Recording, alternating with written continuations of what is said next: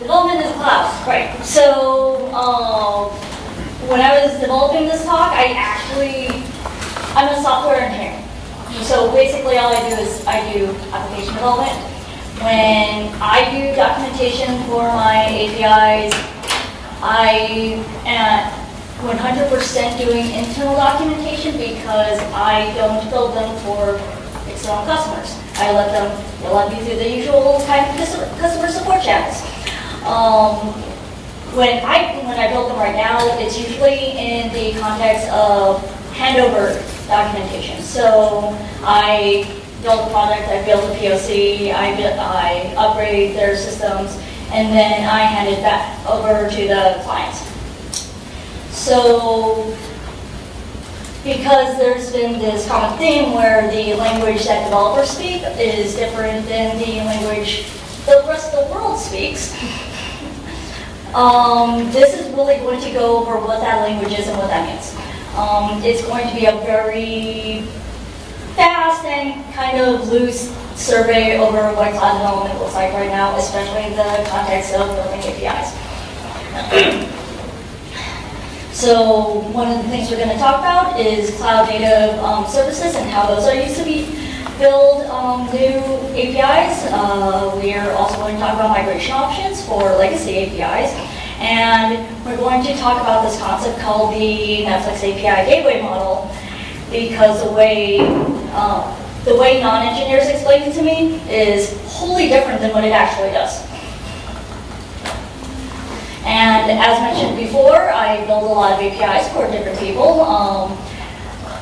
When I was working on Yahoo Fantasy Sports, we were building the backend APIs for the front end way back when. What came before jQuery? Whatever we used before jQuery was what we were using to power this front end because it was a very long time ago. But we also had a very highly active, never went to sleep user base because it was fantasy sports and you can never let those guys sleep. And then when I went to NASA Ames, it was a much smaller user base, which means there wasn't a lot of interaction, but you had a lot of external limitations, such as it needed to be cheap because it's the government. It needed to be secured because everything had to be transparent to taxpayers, basically. And now that I work over in the consulting firm, I build it for enterprise clients, which is basically any client that is more than 500 people, I believe. I don't remember what the exact number is. So we all have a shared understanding right now of what APIs are, but for the purposes of this talk, it's going to be talking about that abstraction layer. That's a collection of managed endpoints provided by the cloud. And even though you can build them directly in the console, you can also import starter definitions directly into a lot of the console providers, and they will build them automatically. So, and you can also export your documentation that way also. It's not a great idea to let the computer do that sort of thing, but that option is there. So the big four providers have really presented the same way of building APIs in the cloud. They all have a collection of services, one for provisioning endpoints, another for running what's called functions as a service, which is basically a very lightweight small container to run backend code, and a containerized service, which is like a bigger container used to run backend code. I'm going to see if I can remember this without looking at my notes.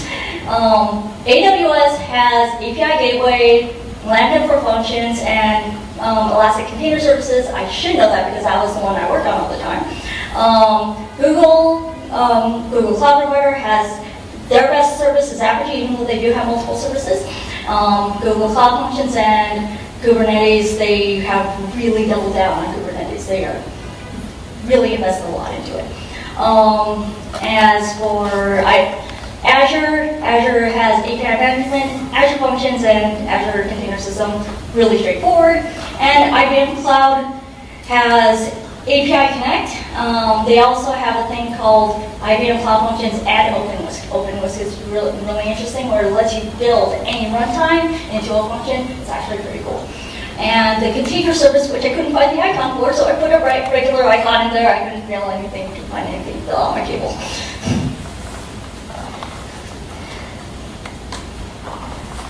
So there are many decisions when you're talking about pushing these APIs into the cloud, because there are many ways into it.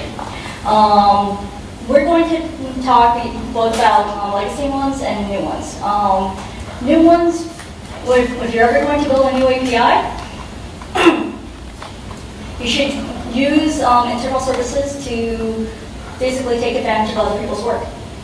When a big provider, like Amazon or Google or Microsoft or IBM, whenever they make an advancement, they put it into their services, and you're the first ones to take advantage of it. And also, it's up to them to keep their services clean, fast, and secure. You don't have to build anything, and it really pushes that site building just one step away from you, so that if something goes down, it's not your fault, and you're not the one to get sued.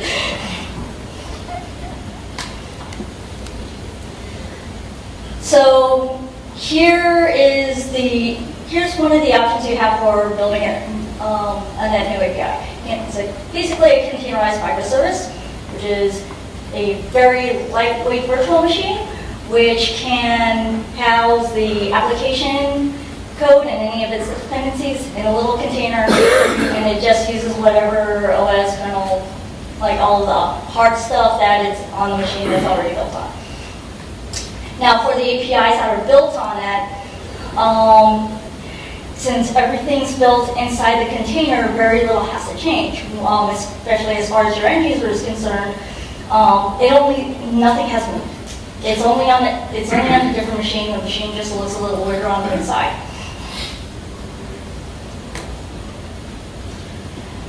So there are pros and cons to this, of course, just like there is for everything, and I will go through all of them. Best thing is you don't have to upskill developers on building out new APIs. Everything that you had that worked before will work now. So you had document definitions that work there. It's the same ones that work out here because everything is the same. You can also move it from one cloud to another, so long as the machines they have are pretty similar. You can, I say that, but that's not true. You can't move anything because touching any code will cause everything to fall apart. But it also gives you more runtime control because you're able to do stuff like that. And when I said that, I said the thing, and it was not true, is because if you do it poorly, it will cause the entire cluster to go down. In which nothing matters anymore because the entire system is down and you have to rebuild it from scratch. That's not a good time. And because of that, overhead is higher. And you have to trust developers who generally don't like having to know how infrastructure works. They have to touch it now. And they have to know how theirs works to make sure it doesn't ruin everything else. Now, this is what I do. I build serverless workloads, where it's a really fancy way of saying that you don't have to spin up a server. So the services use an API gateway. That is what exports all of your definitions. That is what the end user sees, and it just shovels everything into the backend, wherever it's. In this case, there are functions, which, like I said, little baby containers that you don't have to deal with because it's the cloud provider service managing everything. The one that I put up here is something I designed solely for this presentation. Where it's a health monitor API, it just goes checks various services and puts that in logging. And when I said I do a lot of handover diagrams, which is unfortunately more than endpoints and code, I have to show architecture diagrams like this. And if there was a way to do that automatically, that would be great because this takes me an hour. So, more specifically on serverless APIs, the way they work is that the API gateway actually listens for requests, whether it be from an HTTP event request or schedule request or something like that. And then it just does all of the logic. I like this because it's lightweight and cheap. It's a pay-as-you-go service. As I said, you use cloud services, you get cloud optimization. So that's great, except the problem is when you try to explain this to other people, it requires a lot of backstory and explaining stuff all the time. So you go, put your servers there, and which is a question I get all the time, but it doesn't matter because that's not the point. There is some re-education there, and because of this, when you do documentation, it cannot just be endpoints. And you also have to explain where every Lambda is, where they all go to, what kind of logic it runs, because since you can test them individually, you actually have to be able to document that stuff too. It's also where all the requests are going, all the little services it's touching, and this makes observability in serverless a really big deal, because that is where let's call it a new wave of automatically generated documentation is going, and monitoring, because it's very hard to connect all these SaaS products together. Also, because it's hard, it's really into the developer's responsibility, and developers don't like touching infrastructure. They don't. It's annoying, and I hate servers, and networking is hard. So you also, one of the best things about cloud is the misplaced idea that you can move things between clouds without a problem. And this really accentuates that, because since you're optimizing everything for one environment, you need to do a full migration plan if you ever plan to leave.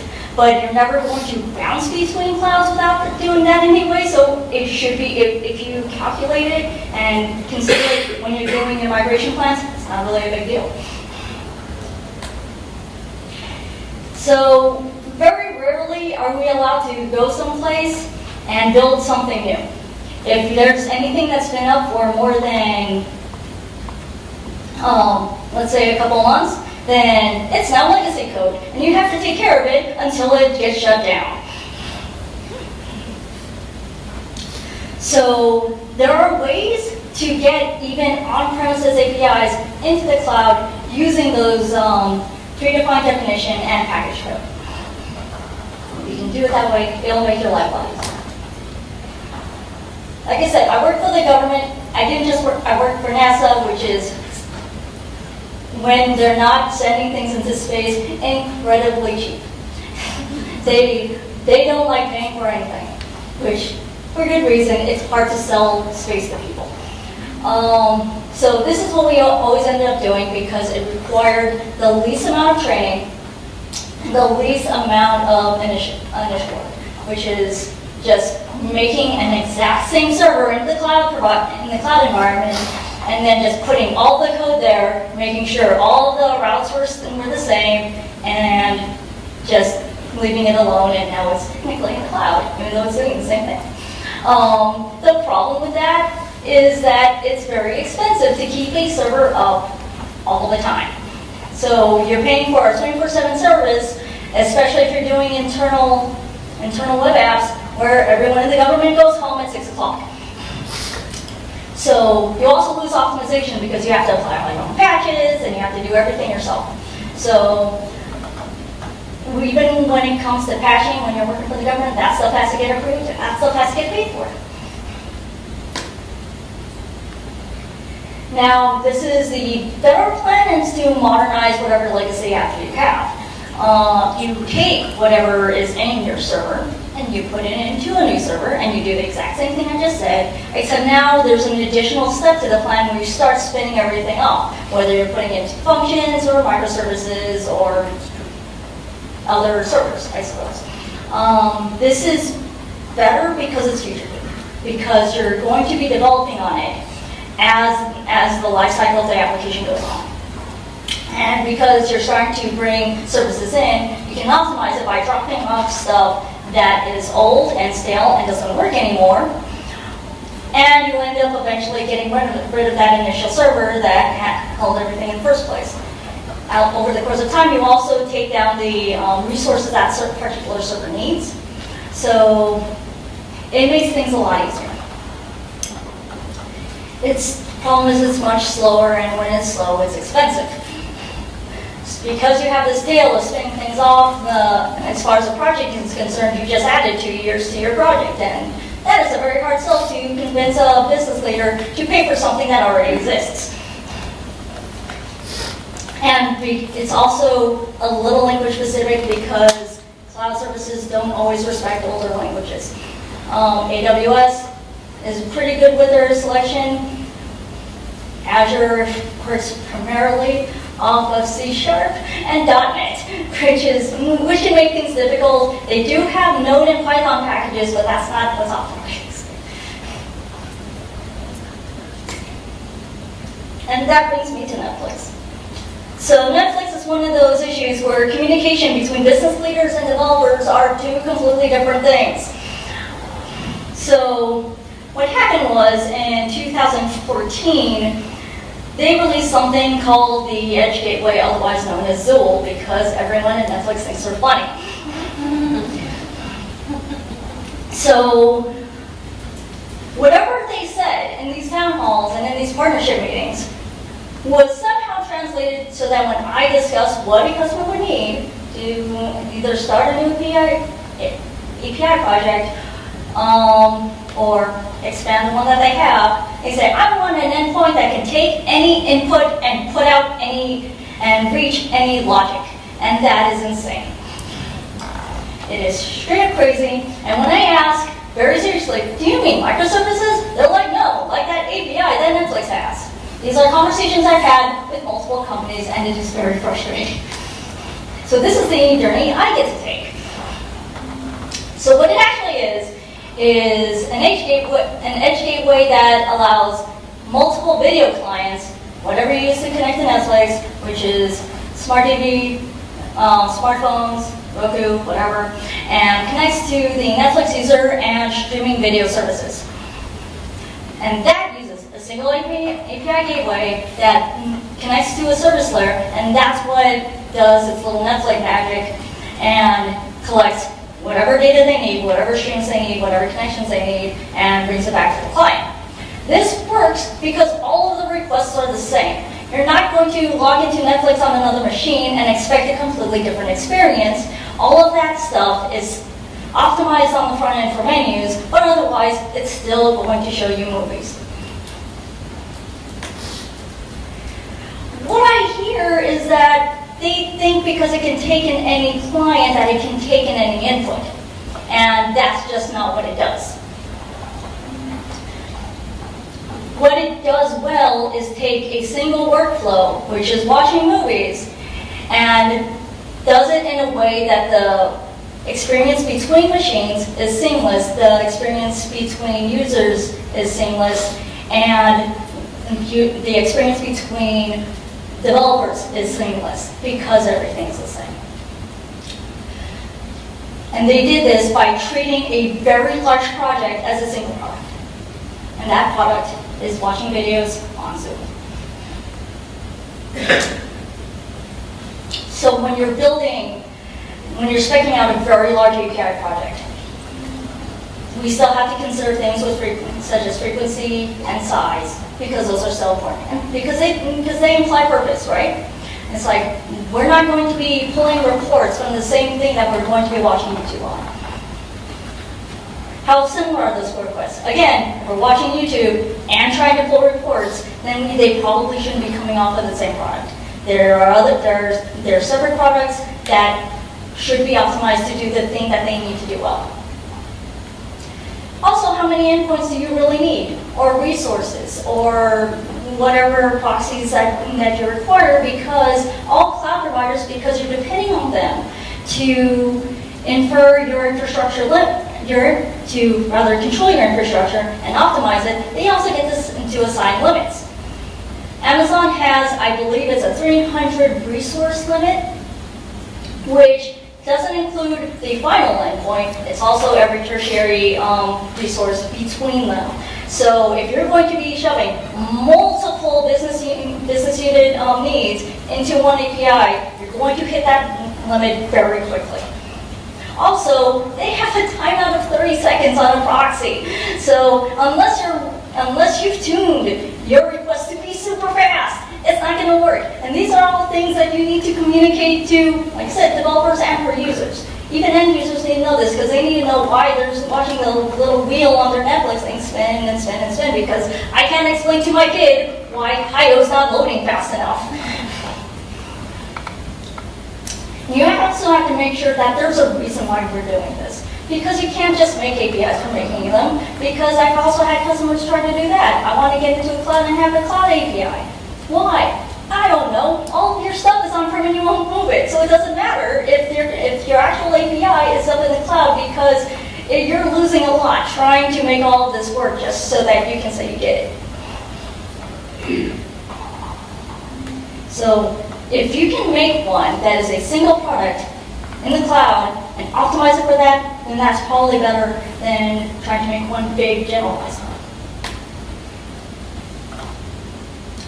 So, summary would be, there are many ways in the cloud, the new one or legacy ones.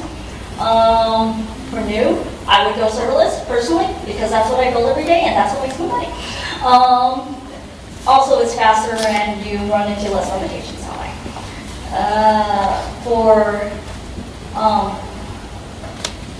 For legacy APIs, go with modernization. It's a long-term plan, but you get all the optimizations and I got no more, so it's obviously a good idea.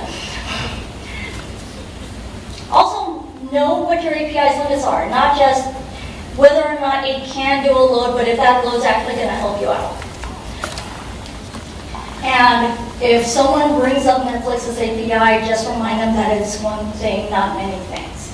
It's very case specific. So unless you are Hulu and you're trying to steal their technology, which is open source, so it doesn't matter, then you probably don't need to build the thing the way that Netflix is building it. Also, if you try to read through their documentation, it's a lot. Like, it's a lot. And a lot of it is theory, and a lot of it is very difficult to parse through. So, it's a very hard story to tell, and it's a very hard thing to explain. So, as has been mentioned a couple times before today, they can do a lot, but they probably shouldn't. You should be very specific on what your goals are, and how you can communicate that on both sides.